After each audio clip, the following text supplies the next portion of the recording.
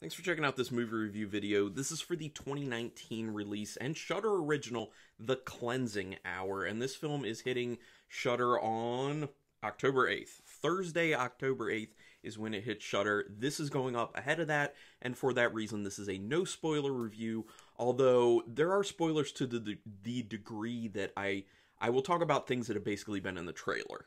You know, anything that's out there that's in the short synopsis that was released by Shudder or anything in the trailer basically is kind of fair game. It doesn't ruin anything about the film because there's a lot of stuff that happens that you'll just have no idea. So you can safely watch this if you've not seen the film. And yeah, let's go. I do have to have kind of a disclaimer in the beginning of this, is that if you're not very familiar with me as a reviewer, you need to know that I am not a fan almost at all of like possession films, ghosts, like ghost films, and found footage films. Those are like my three subgenres that I really don't get into. For some reason, it's very, very hard for a film in those subgenres to really grab my attention and make me feel like I'm really enjoying it. So there are exceptions to those rules, but for the most part, they don't. So if one catches me in it to any degree, I have to kind of think about it and be like, what would someone who's into this subgenre think about this film? So that said, I do think that people who are into the possession subgenre would probably find this a pretty solid film because it actually interested me a bit. And normally with possession films, I'm just like, boring, boring, boring, don't care, don't care, don't care. So the fact that they got me to pay attention, pretty good. All right, this was directed by Damien LeVeck, who did the films Dark, Deadly, and Dreadful, and is working on a film Asylum, Twisted Horror, and Fantasy Tales, which I believe is an anthology. And I will say up front, the writing is pretty solid, the directing looks really good, the acting for the most part is quite good. Technically, like cinematography wise, it looks good. It looks good. A lot of the technical stuff is well done with this. There's a bunch of CGI in the film that is used well, and when it doesn't look all that great, they do the smart thing of not having it on screen for a prolonged amount of time, so you can't really tell that it's really bad or looks a little bit off. I mean, you can start to, but then it cuts away from it, and it works for that reason. So they're very smart about how they did the CG. And there are some practical effects in it as well, in particular one at the very end that is really cool looking, really good, but I'll talk about that a little bit more. Obviously not going to spoil it, but the film was written by LeVeck and Aaron Horwitz, who doesn't have any other writing credits, Horwitz, so like I said, it's a Shudder original coming Thursday, October 8th, so if this ends up sounding interesting, make sure you check that out. So kind of a short synopsis on the film. It's basically about some people who are running a online exorcism channel, basically. It's kind of like a YouTube-ish type thing where they're doing exorcisms on this, whatever their YouTube-ish type thing is. I don't even think I caught what it was, but yeah. So anyway, so online doing exorcisms, they're going to do one live and things go wrong. I mean, that's pretty much all I'm going to say because that's really all you need to know about the base premise, and I don't want to spoil anything about it, so there you go. It jumps into action pretty much immediately, which is always good to kind of grab the viewer and get them excited from the get-go, so I really did like that. The only problem is when they start with the action, for someone like me, there are a lot of kind of typical possession trappings that are involved immediately, so I kind of started to roll my eyes immediately, and I was just like, oh, is this going to be like the same old well-trodden ground and nothing new? But it ended up not being like that, so I was happy about that aspect of it.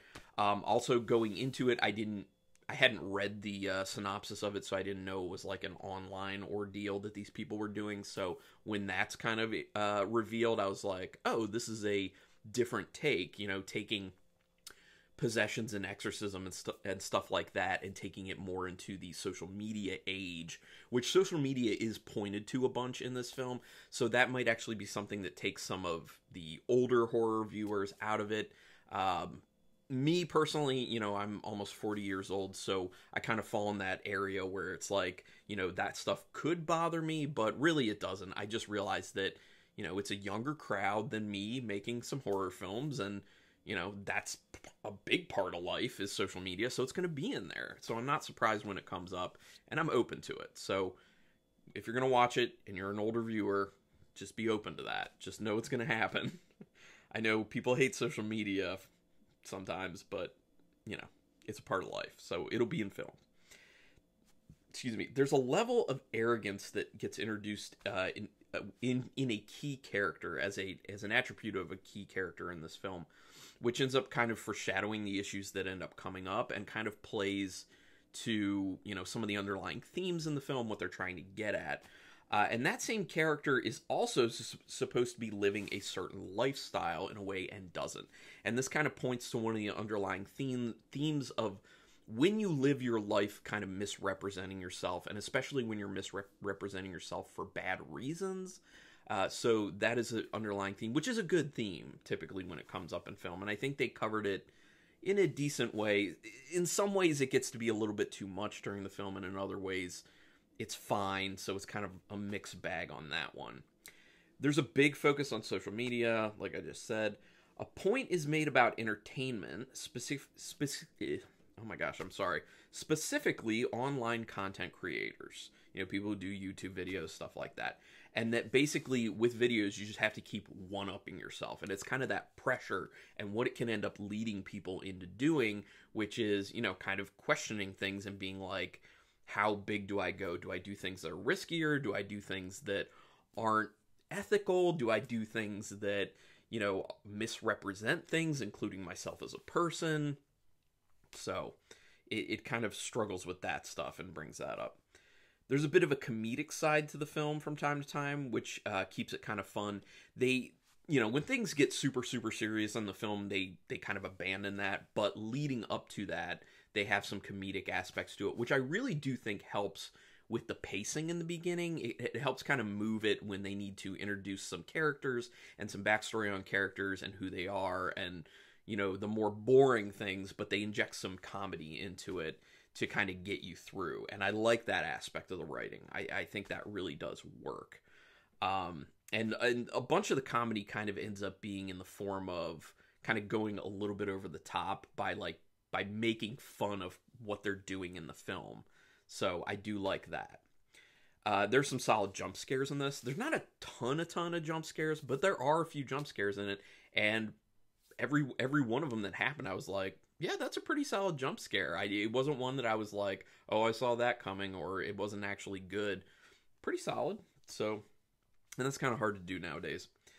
Like I said, CGI looking pretty solid in this.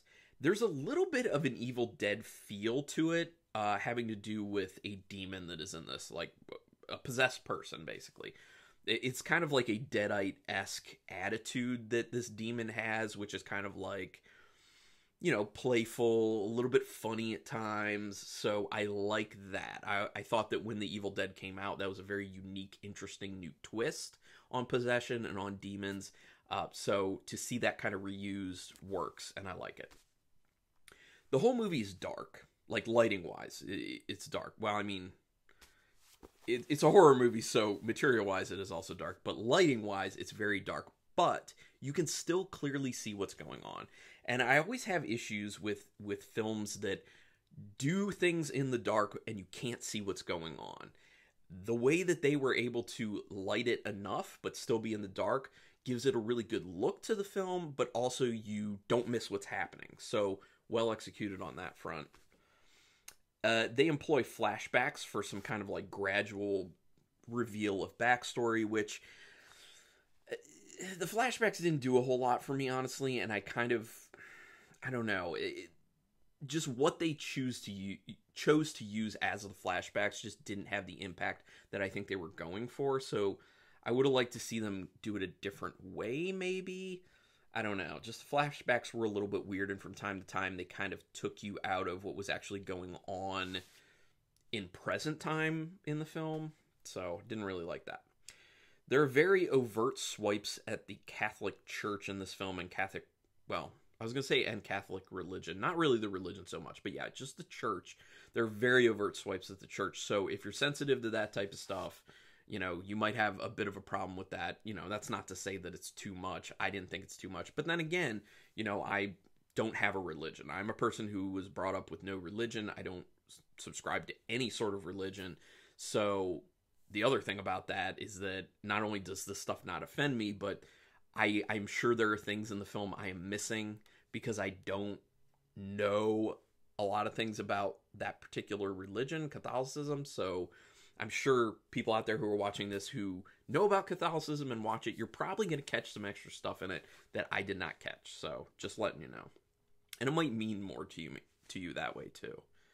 There's a choice a character has to make in this one that actually seems that they don't really need to make a choice in the situation, that they could do both things. So it doesn't work. I know what they were going for in that moment, but it doesn't work really.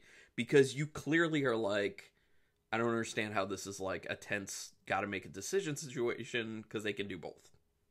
I don't know.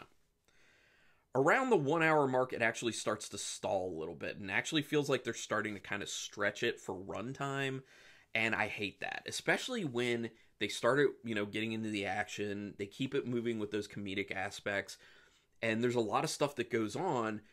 It just sucks that it's moving, looking good, and then it hits that hour mark, and then it feels like it steps way back, and it slows way down.